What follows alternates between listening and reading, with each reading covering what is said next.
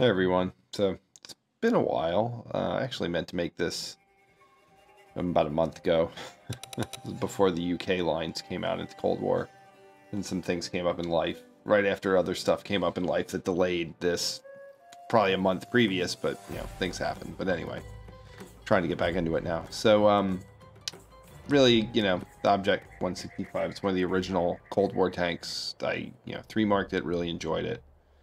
I kind of wanted to use it as an example to point out how much stuff has changed and evolved within Cold War as they add more tanks, more classes of tanks, just what it kind of means overall.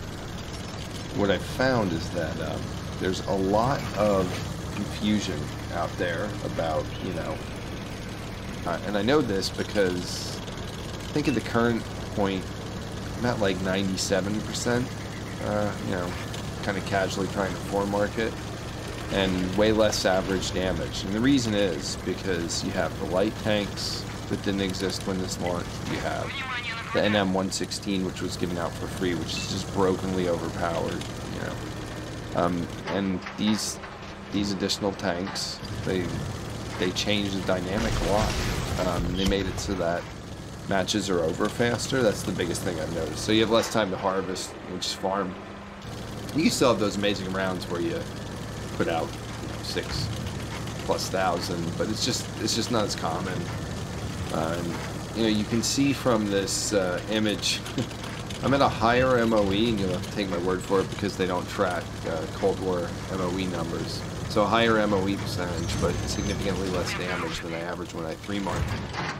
It's and that just shows you a lot of things people feel about the game as these new tanks are delivered into our hands. They're right, So it doesn't mean the stuff we love that is original isn't strong, but it does, you need to change how you play a little bit. You're not going to be able to compete maybe as strongly as you were. There's a lot more threats out there. I have another video that's going to come up that kind of showcases some of this in Era 2, although the point I'll make there is that the AV, the 72 line is just so overpowered that it kind of doesn't matter. And then Era 3, again, it's unbalanced, mostly in the favor of the Russians, but we're seeing a new Challenger. UK line are very strong too. They're kind of what the M1 Abrams should have been. But anyway, back to this. So the Object, like I said, it used to be something that really excelled in DPM. Excelled in mobility. That was kind of this thing. It had higher DPM, better mobility than the M48 that was its balance in the US line. It doesn't really do that as much anymore. A couple of reasons. So first off, people are getting better at equipment selection. People have better crews. If you pop a crew with off-road driving and the traction equipment and even the engine upgrade, the M48 is way faster than you would expect it to be, almost negating any benefit you have. Since it's not really a DPM tank anyway, the 10% reload buff is great, but you're still doing so much more alpha with an M48. You really want mobility. The meta went from, I don't want to say stagnant, but the games weren't quite as fast. Now the games are very fast. Cold War is all about a meta mobility. So anything you could put on your tank that's going to make it faster. I found that when I was trying to mark stuff sort of after the first couple months, more than getting your DPM higher, getting your mobility higher was actually adding more damage, especially late game when you had to hunt down tanks and harvest damage from them. So game has changed.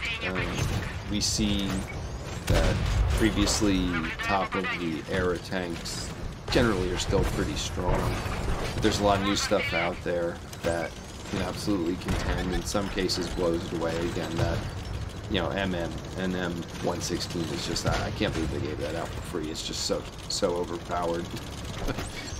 But it is fun to play, and it can also make a ton of silver. So if you earned it in that op and you don't like Cold War, put some silver boosts on it and you can make 500,000 and just fund your World War II addiction. That's another option for you.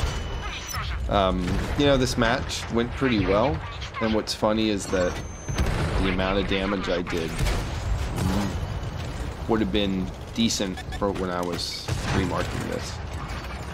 It wouldn't actually have been an amazing match. It would have been just around where I needed to be.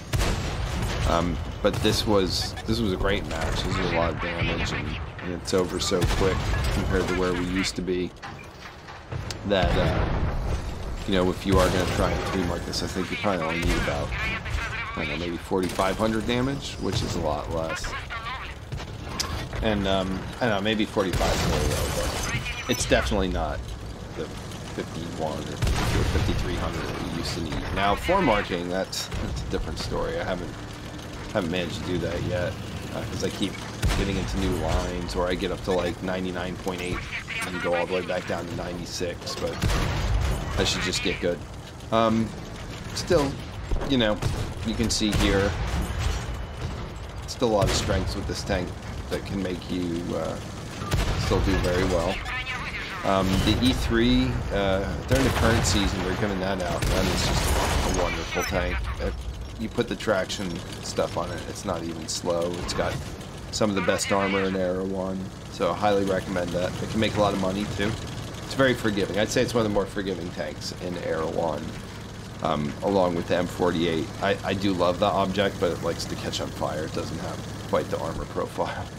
Even the new Centurions, as garbage as I think they are, and I'll get into that into a different video, they do have good hull armor, although they do like to get ammo wrecked a lot. So, anyway, it's kind of like a devil you know in the object. It's very typical Russian.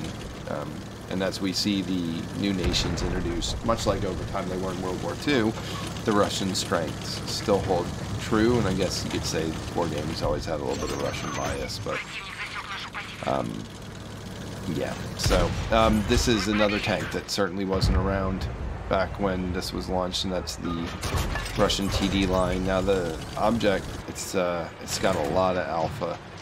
It's entirely possible that it could high roll and kill me, which would have been funny. Certainly would have ended things poorly.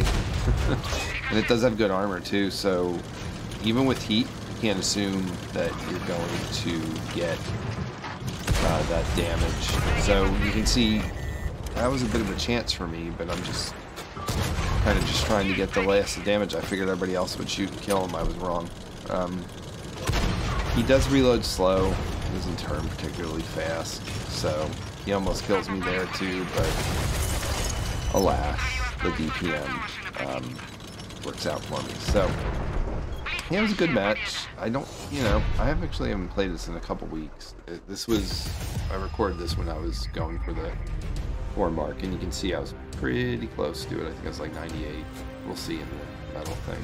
Yeah, 98.3. I think I'm down to like 96. I had to run the bad games, but anyway. So yeah, Cold War's changed. I'll take a look at Era 2 in the next video and kind of go over some of what's changed there.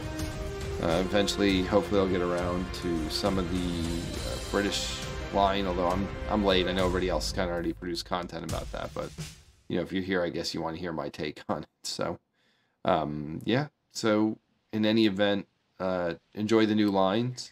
Don't forget about the old stuff, but don't expect it to necessarily perform the way that it did when these were the only 2 lines in the game. Bye.